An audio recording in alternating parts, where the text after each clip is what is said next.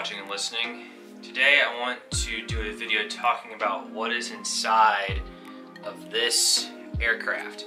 So this flight controller that I have in my tiny trainer is the NeutronRC F435 flight controller. And what makes this flight controller unique among others is that it's one of, I think it might be the only all-in-one that I know of that is running the new AT32 MCU. Now most of our flight controllers use a STM32 flight controller.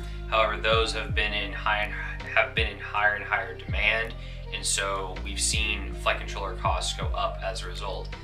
This NeutronRC flight controller with the AT32 chip comes in at $40. And I just want to do a review, just going over the specs of this thing and how it performs to hopefully help you guys decide whether or not you want to spend $40 on one. So without further ado, let's get into it. So this is the flight controller in question. Now there are a few different versions of this. There's a 45 amp version,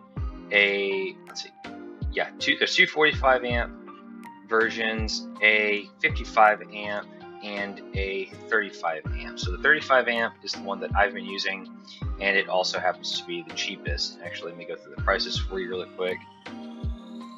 So the 45 amp AM32 is $51. There's a BLHeli32 version at $62. And then there's the 55 version. So this AM32, that also is reference to the ESCs in this thing. So pretty much everyone except for this one, like this guy, the 35 amp AM32, the one I've got, not only does it have an AT32 MCU in it, but it also uses the AM32 ESC software. And I'll talk more about that here in a little bit. So as you can see, it's an all-in-one. This is the top of it. If it will load, it might not be working because I'm doing a screen recording, but anyway. So this is the this is what the bottom looks like. There's a plug here for all of your for any of your HD systems, and in fact, here's a picture of the flight controller being hooked up to a DJI-03 air unit. Now down here, there is all sorts of different product information about this flight controller. There's here's just your general board layout, and here are the specs of it. So you've got BMI 270 gyro in it. You've got 5 UARTs, so plenty of UARTs on this thing. You got a 5-volt BEC. It does support Betaflight on here. However, the version of Betaflight that this flight controller ships with is actually a fork of Betaflight. However, as of the recording of this video, Betaflight 4.5 is release candidate is out, and that version of Betaflight does support this hardware, and I highly recommend that you put Betaflight 4.5 on this thing because the performance is humongous. The jump from the forked version to the real version is a huge leap. I'll get into more of that in a little bit. So here's kind of your default ports, just how you do black box. So anyway, I won't go through all of this.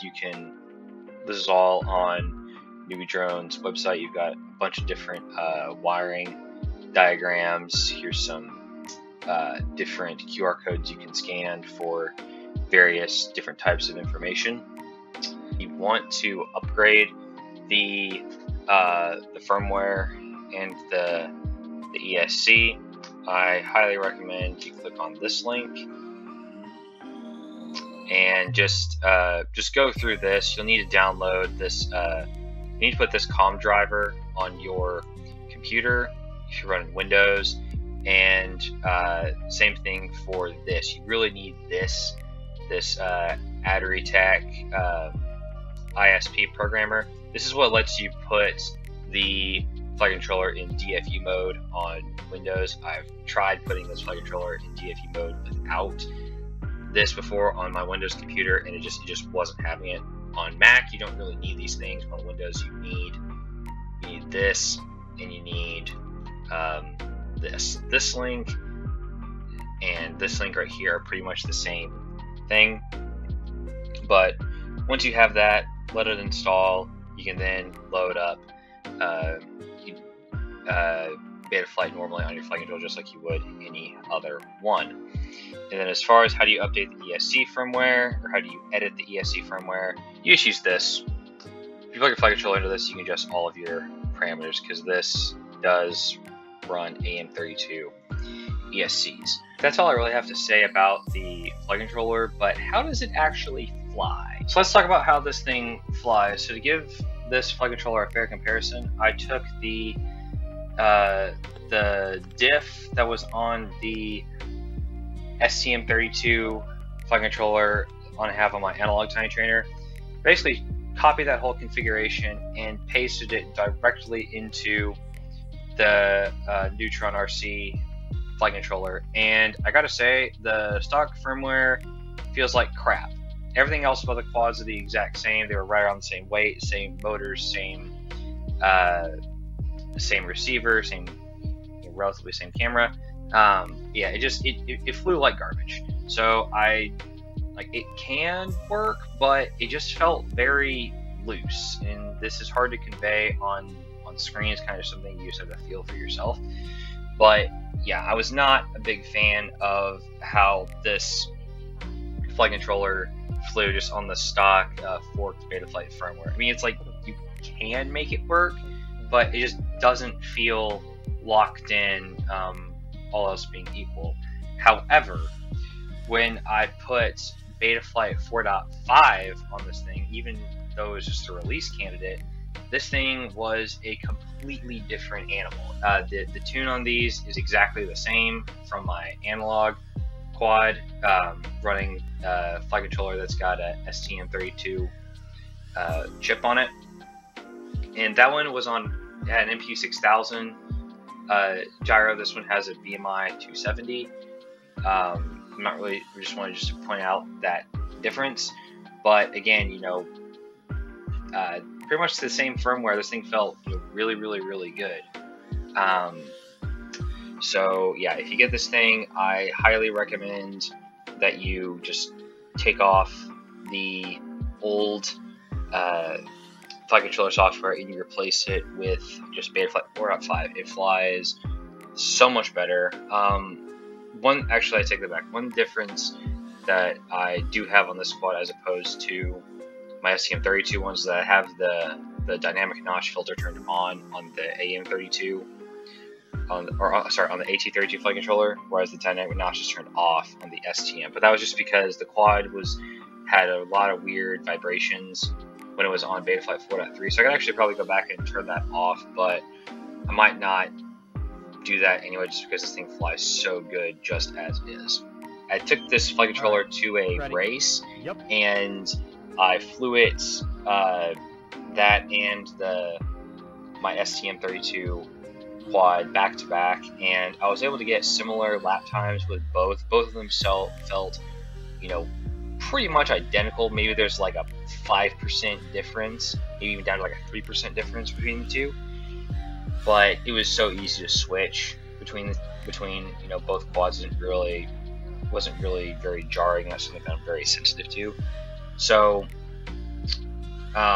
even though they both have the same, I would say the same performance envelope on the track, the AM32 wins for me just because of the cost. Again, like most STM32 flight controllers are like double the price of this thing. So if I can get the same performance of an F4 flight controller at half the cost, which both of the flight controllers that I was testing back and forth were F4s. I wasn't comparing an F7 to an F4. Both of them were F4s. One was an F411. This one is an F435. And yeah, the NeutronRC wins because it's half the price, yet it offers the same performance. So yeah, if you're looking for a if you're looking to build like a tiny trainer or you're just a micro quad in general, and it's not like a 1S whoop, then I don't really see any reason why you wouldn't choose this flight controller.